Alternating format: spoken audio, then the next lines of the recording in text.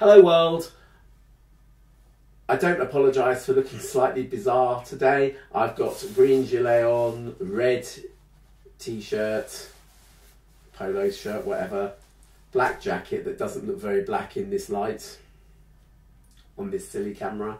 It's my Palestinian colours, and I'm not here to preach at you or whatever, but I do feel that, you know, my views on YouTube are really insignificant and just totally not even there these days. So I think that, you know, if I'm going to, you know, go down, I might as well go down saying something vaguely important. And it's come to light as part of this Eurovision Song Contest thing. Now, I made a video a few weeks ago about Olly Alexander's song Dizzy not being that great, and in it I said that the elephant in the room was the fact that they were allowing a country that is committing genocide and forced starvation of over 2 million people and they're allowing those to compete in the Eurovision Song Contest. It's cultural whitewashing. It won't make any difference on whether or not they stop the bombing and, you know, allow food in.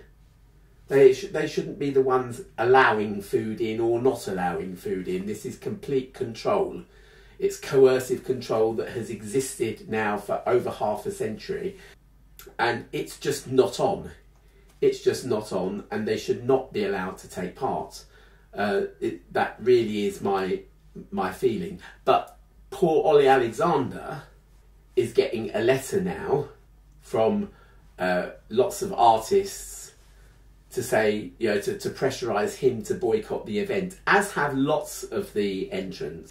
This comes from Al Jazeera, which is actually, a few years ago, they were voted in some sort of journalistic kind of award ceremony or something as the most reliable and trustworthy news agency or news broadcaster in the world, and the BBC came second to them. So I'm going to read this, I'm going to comment on some of these things.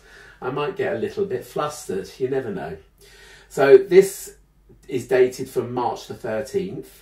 It's on Al Jazeera. It's called "Why Was Israel Forced to Change Its Song Entry for Eurovision?"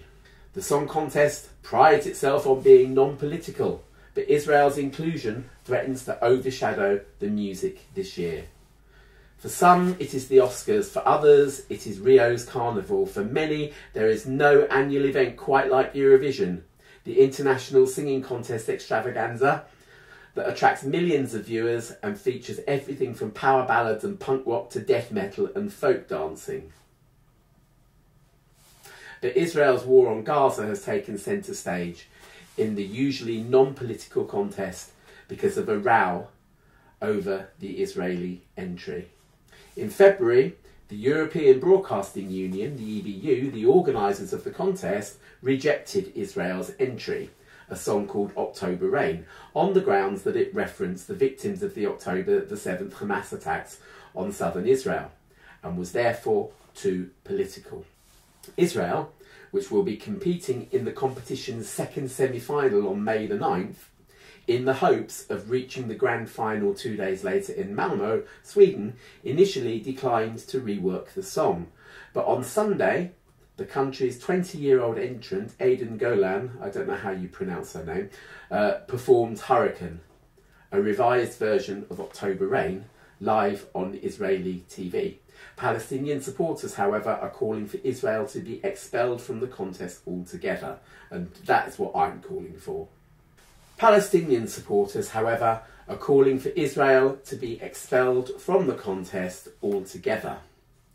And I am calling for them to be expelled from the contest. Now, the EBU has the right to do that. They expelled Russia many years after they should have expelled them, when Conchita sang Rise Like a Phoenix. I think it was 2014, something like that.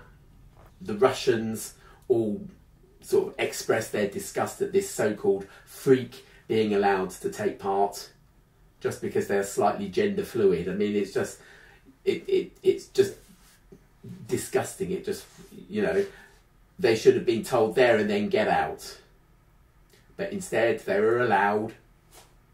And everyone was saying the following year, oh, it's the music that matters, oh, it's the music that matters. All this, you know, this rhetoric, whatever, which they'll doubtless have to do this year. But, you know, if the EBU can quite rightly expel Russia, they can expel Israel. How has Israel's song changed?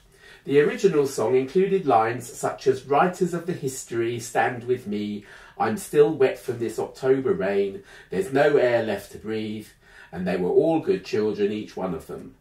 These were deemed by Eurovision organisers to be too politically charged, and a none too subtle reference to the Hamas assault on Israeli military outposts and surrounding villages, during which 1,139 people were killed.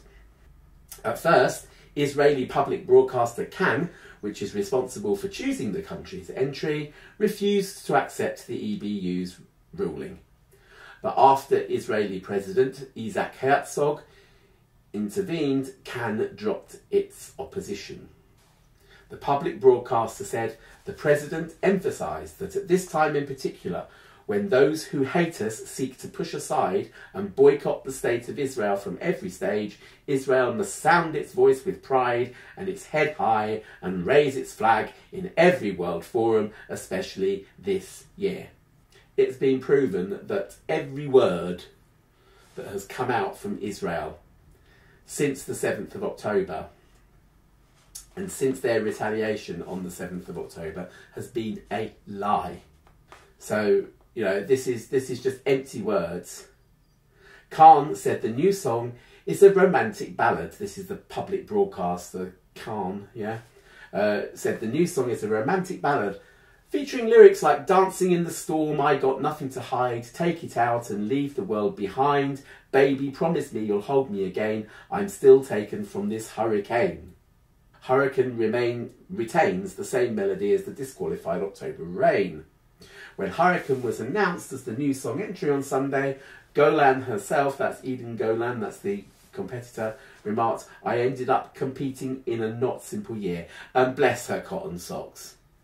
It must be horrible for her. I mean, she's, you know, feels like an absolute pawn in all of this, really. But I think, you know, maybe she ought to take a deep gulp and say there'll be other years, but just not this year. And hopefully not until Israel stop this horrendous assault on Gaza. I don't approve, by the way, of the Hamas attacks on Israel. That seems to be a stupid thing to do, knowing how Israel might react. So, you know, yes, the Hamas attack was dreadful. It was absolutely dreadful, but what is going on now is far worse. But on the other hand, she added, I even more so want to represent the country this year because of its meaning. It has a totally different significance and we can bring everything we're feeling and everything the country is going through in those 3 minutes to speak through the song to the world. I don't know, that just seems like empty words. It doesn't really say anything. You know, and if anyone's going through anything, it's not your country, love. In Israel, which has hosted Eurovision 3 times and won it on 4 occasions since it's made its debut in 1973, emotions are running deep. Dudi Fatima, writing in the Jerusalem Report on Tuesday, panned Hurricane as boring and mundane. Well, there you go. That's every single blooming entry. Another glaring flaw is that except for a sentence or two in Hebrew that Golan sings, it's all in English, Fatima added. Generally, I understand the need for English, but in a period where Israeli existence is in existential danger... Sorry, whose existence? Whose existence is in existential danger? You've got 2 million Palestinians. Oh, over 40,000 it must be now dead. Others under the rubble. Others starving to death. Others unaccounted for. Babies with life-threatening injuries. I'll read you a tweet from a Swedish journalist in a moment. And I wonder, you know, who is under existential threat? Yes, it was horrendous what happened to you. 9/11 was horrendous. But given you know, the role that America has played in the amount of dead people in the world. 9/11, I'm sorry for all of your families and all of your relatives and everything like that, and I really do feel that. It was a terrible atrocity. It should not have happened. But it was like the school child in the playground that bullies everybody and then comes up to teacher with like, "Oh, he hurt my finger. I've cut my knee." And you think, yeah, but what have you done to everybody else? And this is what I feel is happening here. You know, yeah, Hamas was a terrible atrocity, but it pales into insignificance compared to everything before October the 7th and everything after October the 7th. So this bit about existential danger, it butters no parsnips, I'm sorry. You know, there's absolutely no way that anyone in the world would allow Israel, with what it's been through, you know, there's no way that we're going to allow Israel to not exist. But at the same time, they must allow others to exist. That is my point. So anyway, yes, a period where Israel's existence is in existential danger, a song that's entirely or mostly in Hebrew carries an explanatory message. And Golan, in this competition, is here to perform, not to explain to us. She has no chance of winning, not even remotely. How have pro-Palestinian campaigners reacted? The Palestinian Campaign for the Academic and Cultural Boycott of Israel, PACBI, has urged a boycott of this year's Eurovision. In January, more than 1,400 professional musicians from Finland signed a petition calling for the EBU to expel Israel from the competition. But last month, the EBU's Director General, Noel Curran, said Israel would remain in the competition. 1,400 professional musicians from Finland. Well, Finland, you're a beautiful country, we love you and everything, but you're hardly the biggest influence on Eurovision, are you? It needs everybody to put that same amount of pressure, or more than that amount of pressure, to say, EBU, ban Israel. The Eurovision Song Contest, says Noel Curran, the EBU's Director General, is a non-political musical event.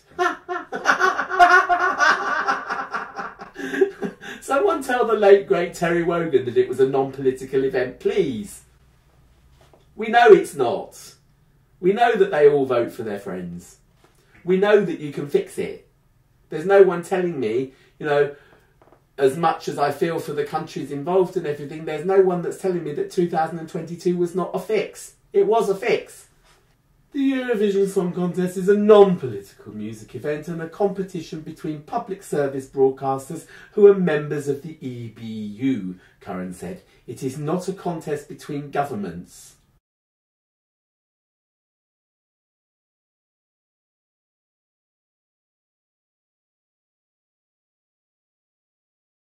Some have raised parallels with the 2020 EBU decision to expel Russia after its full-scale invasion of Ukraine that year, but Curran rejected the comparison. In the case of Russia, the Russian broadcasters themselves were suspended from the EBU due to their persistent breaches of membership obligations and the violation of public service values, he said. I wonder if they were referring to Conchita there. All this row is doing is penalising those people whose countries are not committing genocide. You know, just the ordinary competitors. Like Sweden, for example. This year, it's ABBA's 50th anniversary since they won with Waterloo. They're having a bit of a celebration. They've got some kind of ABBA village that they've set up in Malmö for a month, which is a definite tie-in to the contest. It's definitely in recognition of their 50 years since they won the Eurovision. People can go there. You know, the people going to Malmö to see the contest will find this ABBA village set up, and you can see snippets of things like the Avatars concert. They've set up bits from the ABBA Museum and all kinds of other ABBA things. So it kind of puts a sour taste on that as well. You know, all the EBU need to do is swallow their hypocrisy and ban Israel. It is the right thing to do.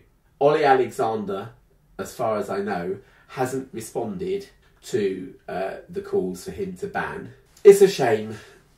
Israel, you need to get the hell out of the contest this year. I'm so sorry. It is not this competitor's fault at all, but it's just far too sensitive. You need to get out. Israel as a country, you need to stop what you're doing, you know, and you can't expect to be sort of taking part in music festivals, sports festivals, whatever, until you stop this terrible atrocity. I'm glad I'm saying something about it. Before I go, a tweet from Owen Jones yesterday. He's reposted someone called Trita Parsi, who's quoting a Swedish report from Gaza. A little boy with a bruised face, no more than 11 or 12, exited the ambulance. I asked if he was okay and saw blood dripping from his backpack. Do you know what I have in the backpack? He asked. My little brother, Ahmed. I have nothing at all against ordinary Israeli citizens. I have nothing at all against Jewish people. I just feel that what they're doing is inhumane. It is inhumane. Yes, it's against international law. No, I don't believe that the EBU banning Israel from the competition will solve it, but it might help people to take part without wanting to spit. That's really my my opinion here. If the UN can't get them to stop, then, you know, who can? You know, well, America could actually, but sorry, I'm going on. Remember to like, subscribe, share if you dare. If possible, leave a super thanks below, and I will see you in the next video. Bye bye.